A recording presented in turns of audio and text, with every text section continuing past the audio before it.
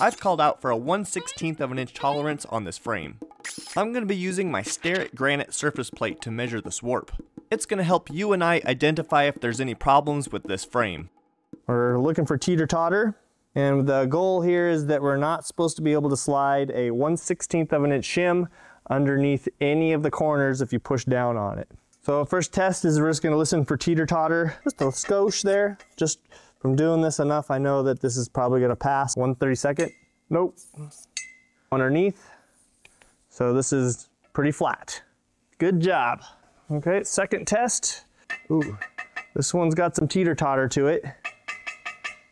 Let's see if a 16th will go underneath. Nope. Barely. But technically this does pass the flatness test. Okay, let's do the sound test.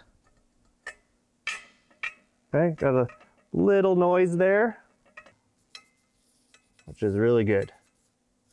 Obviously, a 16th won't go underneath there either, obviously. This one's exactly the same. Let's see if a 16th will go underneath there. Nope, it does not. Good results.